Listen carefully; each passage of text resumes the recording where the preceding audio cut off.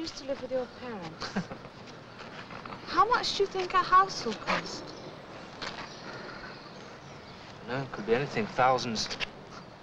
I haven't got that kind of money. It'll take me 20 years to get the deposit together. Blimey, what's he after? Buckingham Palace. I mean, for a house costing £4,000, you need £400 for the deposit, another £100 for all the extras, legal costs, evaluation and that. I mean, even if they haven't got a little nest egg, which I'm sure they have got, they're both working with good jobs, so it shouldn't take them long to raise that much. But we do want quite a large place. I mean, I want sort of somewhere to put children and things when we have them. A few rooms and a bit of space. We don't want a mock Tudor semi. What's wrong with a mock Tudor semi? I was born in a mock Tudor semi, and they're very nice. There's nothing wrong with a mock Tudor semi. It's just I want something different, that's all. What about a nice, sort of lovely, large, modern maisonette? No, what we want is an old house, something that we can do something with. And the building societies won't look at them. Why not? They just won't touch old property. Why? Because the ceiling's falling. Yeah, why? Because they're... He's wrong again. Because 1 in every 6 mortgages arranged are for pre-1919 houses. And providing they're structurally sound, there's usually no problem. What's more, in certain cases, you can get grants from the local council to help with renovations. What more does he want? Jam on it?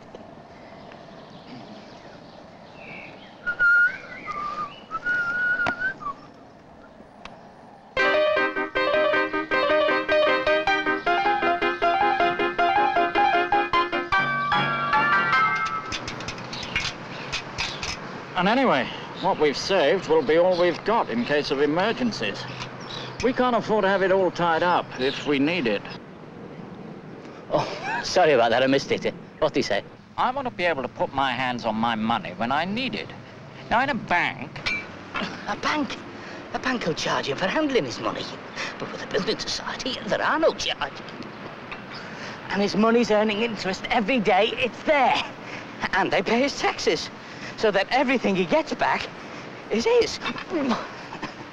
And if he does want to get his money in a hurry, he can get, say, up to £100 over the counter. And the rest he can get very quickly. Tell him, somebody. Please! And anyway, which one do we choose? I mean, there are so many building societies, you don't know which way to turn. I mean, how do you know?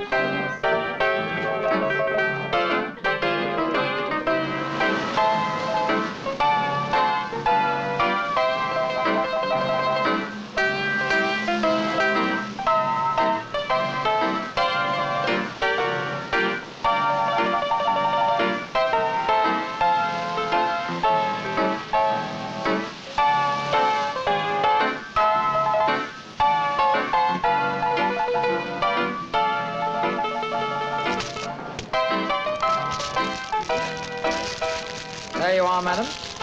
Thank you very much. Good morning.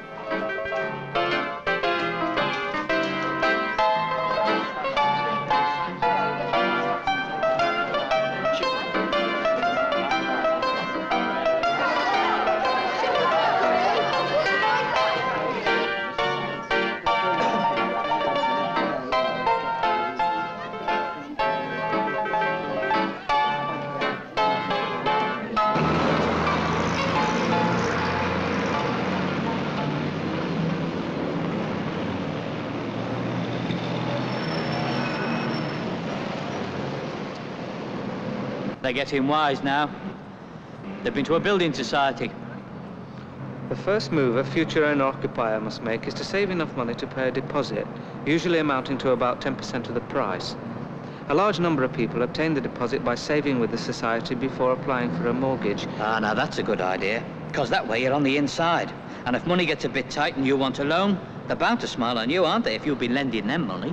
Then find the place you like and that you can reasonably afford. Well, that's round about 2.5 to 3 times what you earn in a year. And don't forget Mary's earnings, because they probably take them into account as well.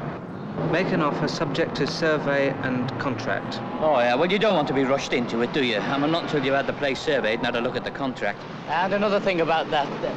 Oh, here, hang on, here's my bus. I'll see you in a minute.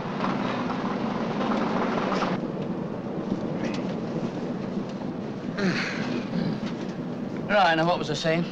Oh, yes, surveying. Well, if you buy a new house, you get a 10 years guarantee from the National House Builders Registration Council. Nearly all the builders in the country belong to this. Still, those two wanted an old house, didn't they? So a surveyor's report is a must for them, and they must get that report before they finalise their offer. If all is well, a solicitor should be instructed to handle the purchase. Well, he takes care of the legal side, you know. He prepares the mortgage deed and that. So I hope he remembers to allow for all that on top of the deposit. I wonder how old Brownie's getting on. Interest rates. Building society interest rates naturally have to be competitive. With so many other forms of savings available, the rates must be attractive. So societies will watch the receipt of funds carefully. Of course they do. I mean, if the money's being taken out or not coming in, they'll up the interest rate to attract the custom. But they're usually pretty stable, like I said, safe as houses. And your money's always there, payable pound for pound. There are all sorts of ways of investing in a building society. Ordinary shares, regular savings accounts, save as you earn, and insurance-linked schemes.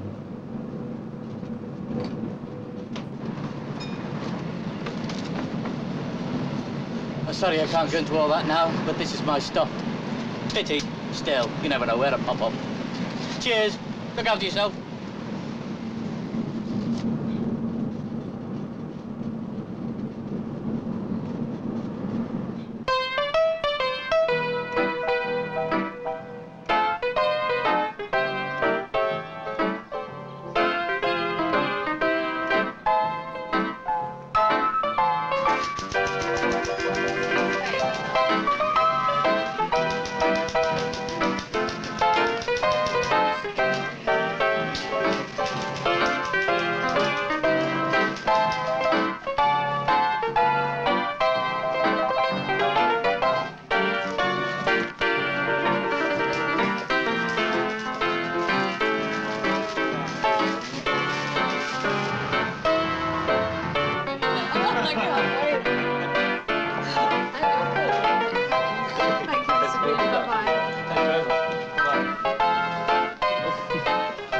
Well, it's a job, isn't it?